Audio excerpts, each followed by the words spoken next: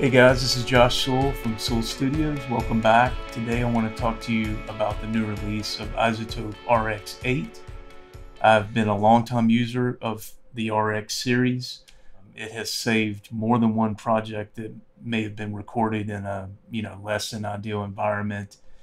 I've been able to save noisy guitar tracks, a lot of hiss on a vocal, etc., which you guys know if you've used this before. And so I literally just downloaded the trial of RX8. So I'm going to take some real world examples of where I would normally use it and try out some of the new features. And let's take a look. All right, the first thing I want to try it on is I recorded an acoustic guitar a couple of weeks ago. And as with a lot of acoustics, you like to get a nice bright sound, and sometimes with fresh strings and things that you like to have for a new session, you really get those squeaks when you're sliding up and down the neck. And for whatever reason, I'm really sensitive to those. Even in some commercial releases, once I hear it, it's like I can't stop hearing it. It really bothers me. So I'm going to take a section here. First of all, let's bypass the plugin and let's hear this section that I know had pretty significant squeaks.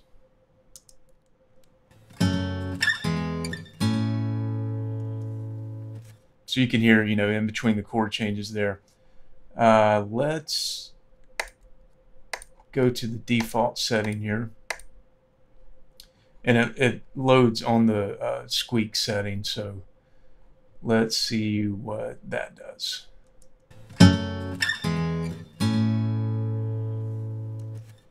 Okay, so I think if I had to guess, these are longer than what you might run into. So I'm going to switch to the long setting and see where that gets us. Okay, sounds like it's working a little bit too hard, so I'm going to switch to the ear here, where you only hear the squeaks to help dial the sensitivity and reduction in.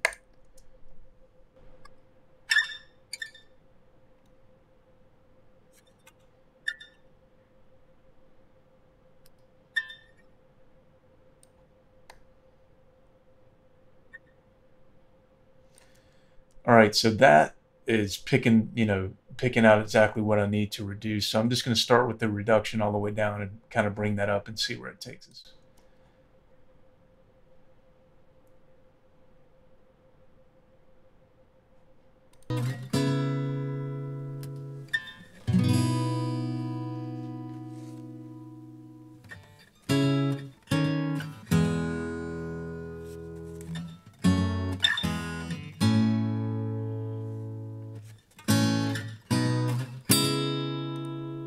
All right, so let's go back.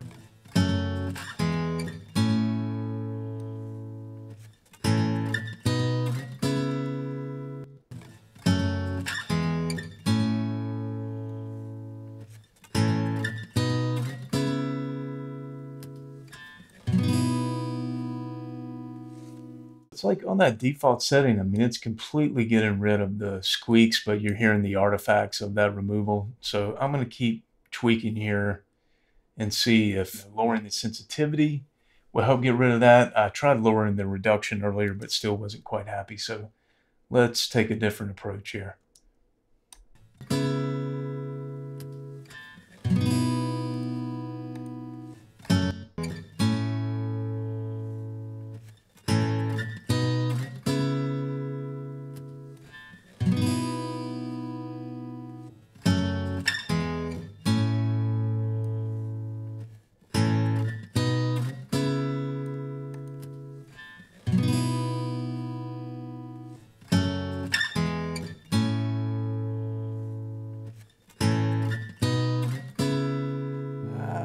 No, guys, maybe leave me a comment if I'm not using this the proper way, but that's not something I would see myself using. I usually would go in with the volume automation and just duck down those squeaks, or maybe automate an EQ. I mean, on the lowest settings, it's still reducing it, so I could see it being helpful in a full track, being able to hide the artifacts. But this particular song was like an acoustic and vocal, so I would not have been able to use this from what I can tell. But again, if I'm missing something, let me know. All right, let's move on. So next up, I've got a piano that's the right hand is playing a lead line that's can really poke out at times, and so I'm going to see if there was a new feature that would kind of help the front end attack kind of bring those down. So I want to see how that works on this piano. And so in the example iZotope gave for this pick feature, they're using a really like attacky acoustic, sort of a lead acoustic guitar, but I'm going to try it on the piano because this is an album I'm working on right now that would be great if this would work on.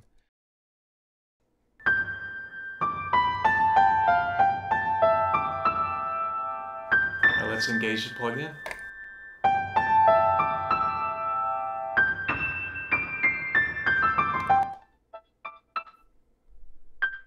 It sounds like it's just grabbing those parts right on the front, which is really what I would want.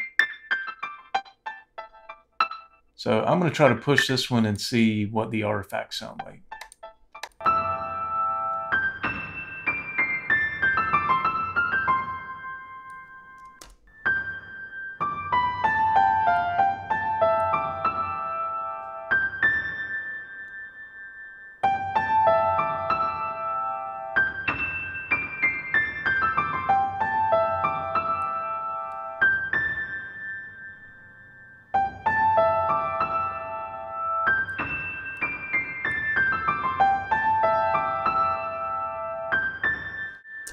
So I'm actually digging this. It's almost like it's a mixture of like a transient designer and maybe a really tight Q, dynamic EQ or something catching just that front end. It's really softening the piano up, almost taking it, you know, from a grand into more like a felt kind of territory, which could be useful. So I'm going to play around with the attack now, maybe even speed that all the way up and just, you know, see how far we can push this thing.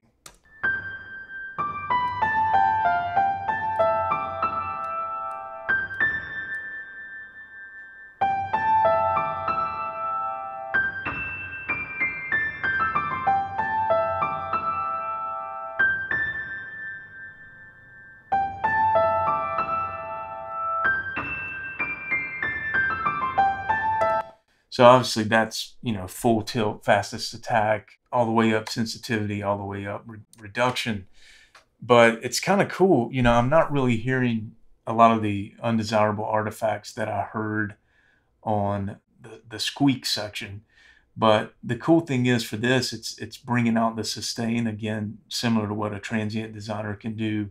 It's really clamping down on the front end, but not in the way a compressor would, because I've actually been messing around with this project and a lot of the compressors aren't, they'll grab certain notes, but then some of the most offending frequencies are kind of leaving alone. So this can get into the range of where plugins can be really useful, where they can do something that maybe a piece of analog equipment couldn't do. So this is exciting. I like this. Okay, so I have a song called Clear, which I do my solo music under the name Mid-August, so pardon the shameless plug for my music here. But I did stems when I mixed this project, so I've got the full mix here in RX8. I want to see how it handles the stems, and then we can compare against the actual stems that were done the traditional way in Pro Tools.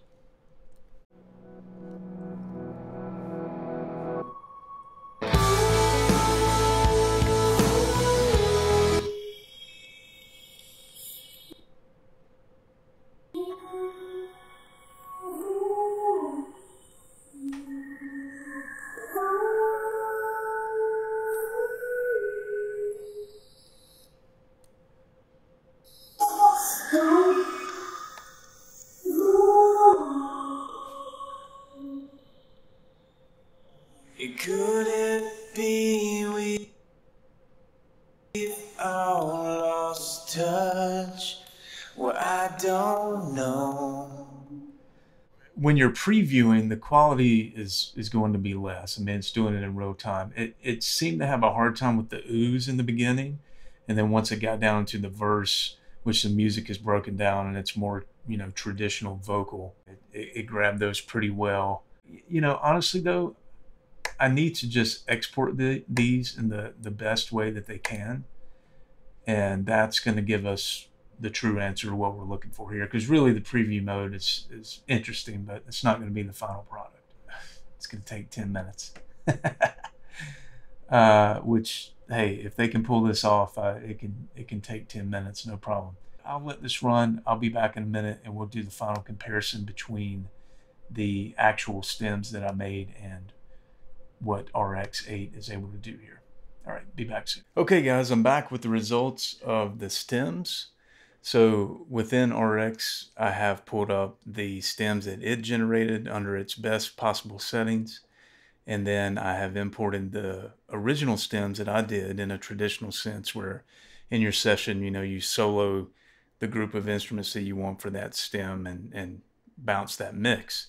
So the ones that I can compare are the vocal, the drums, and the bass, because of the way that RX separates. It has those categories, and then other, which is in this song acoustic and electric guitars and keyboards. But when I did the original stems, I had the acoustics and electrics and keyboards separated. But anyway, we'll have enough here to give us an idea of the quality that RX is capable of.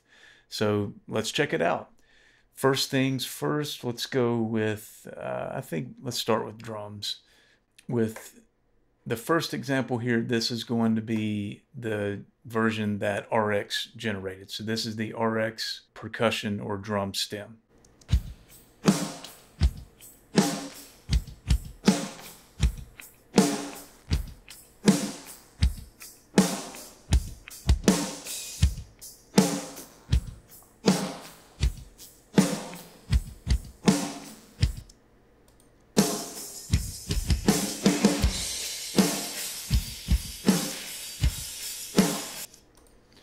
And here is the original stem that I made in Pro Tools.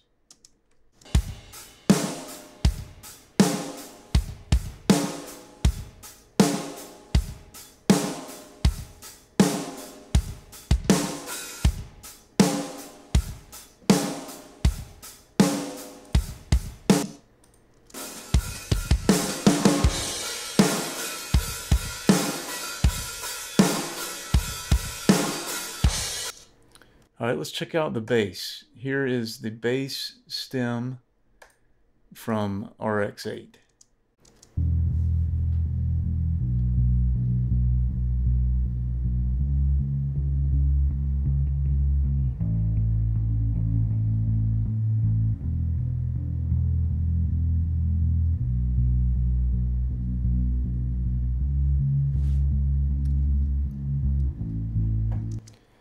And here is the original bass stem.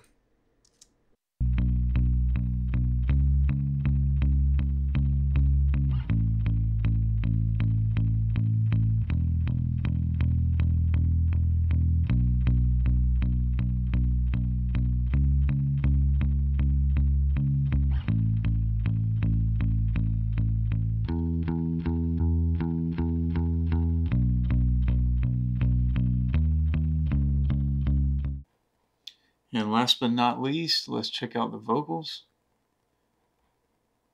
Now, the stem that RX makes, they grab all vocals, lead and background. The original stem I made was just the lead vocal.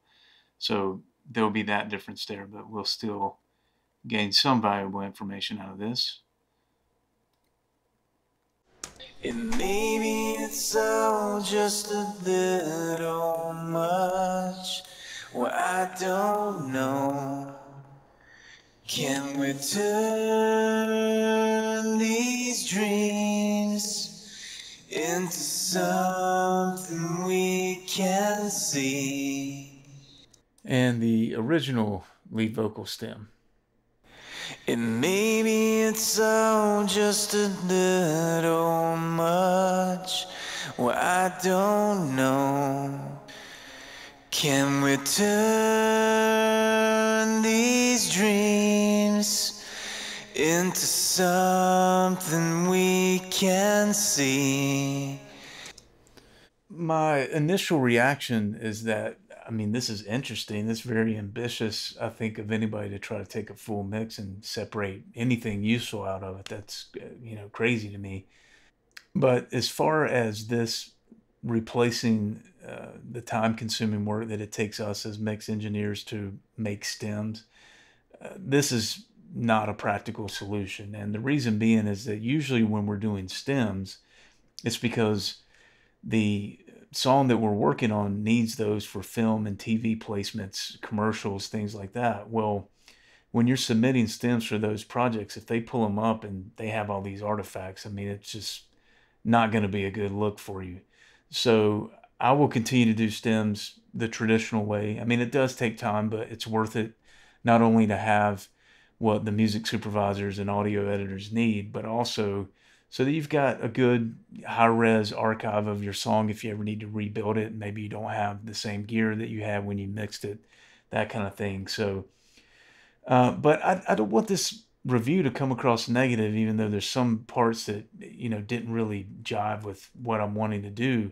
Because, like this, for instance, if I were still in a band and we recorded rehearsals like my old band used to do, I would take the recordings and split these out quickly at the end of practice for everybody to take their stem home and learn their part better, or to be able to hear themselves, what they did right, what they did wrong. In addition to that, I know there's a lot of people in cover bands, and I could imagine taking some of the songs that you have to learn for a wedding or a party and being able to split it out. And, it's not going to be like we heard, there's artifacts associated with it. It's just there's no getting around it, at least at the current level of technology that we have. But I think it could be helpful enough where you could pull out even to learn background vocal parts or a specific bass line or something. It had them separated enough where there is some useful information there. So anyway, this has been a real in-depth deep dive on RX8. I hope you found it useful.